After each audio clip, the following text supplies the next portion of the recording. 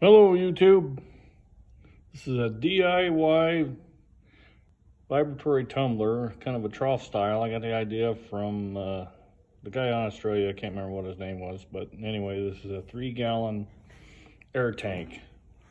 He made one out of a fire extinguisher. Anyway, I rhino lined it. It's actually called armorthane. Put a spray bar in there. This is regular media. I think this is a 3/4 inch TriStar. Anyway, I have these long stainless parts that I have to do, and I had a cheap round Harbor Freight one, and it didn't do a very good job. Anyway, so I'll kind of demo this a little bit in a minute. Anyway, a frame, the springs. I just stuck these in here because I can pull it out and then dump all the media out and change it out. You don't want to be mixing stainless media with mild steel because it makes them look like this. This is stainless, so it kind of stains it a little bit. Anyway, so just an idea. We're still learning about medias and what not to do. But I got a 120 watt vibratory motor, and we mounted a switch with the pump. The pump is a little, I think it's for a really small pond, but it's more than adequate.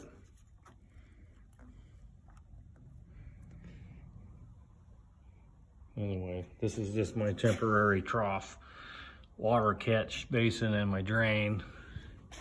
One thing, if you're building your own, make sure that the drain is bigger than the supply. That's a 1/2 inch inlet with a 1/4 inch outlet, so it kind of fills with water. I got it working pretty much now. I kind of reamed it out a little bit.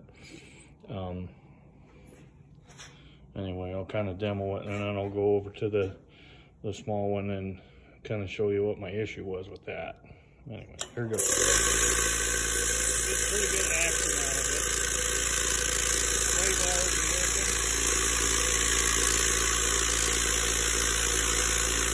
I like the hanger jailers, so I'm trying to set them up a little bit. Usually about 2 hours of each one. Does a pretty good job. These stainless cartridges have laser salt. They're really sharp. Kind of a demo there. The rhino liner Durethane sure quieted it down a lot. Anyway, I'll shut you off for now, and then I'll pick you up back at the other. All right, we're back. Anyway, you kind of see my problem. This is the biggest tumbler that you can get from Harbor Freight.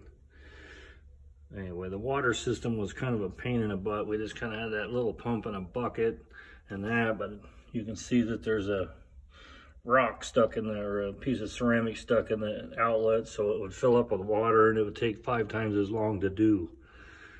So that's why we come up with the 3-gallon one. We do have a bigger one. This is a 3 cubic foot. Anyway, can you imagine trying to find all the parts in there? There's probably 250 pounds of media in there. Anyway, it's kind of a pain in the butt to find your parts. That, and I do a lot of mild steel parts in here, and if you put the stainless in there, it turns them all black. Anyway, kind of give you a small sample of how noisy this one is. Yeah, that drives you nuts after a while. Anyway, I thought I would share my DIY experience with my vibratory tumbler. I know there's a lot of knife makers out there could probably use a small tumbler.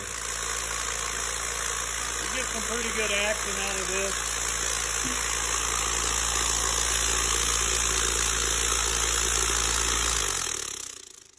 So far, the Durethane bed liner material is really tough. We probably got, I don't know, 6 or 8 hours on this Durethane. I've had a couple different medias in here, but it's damn hell for stout.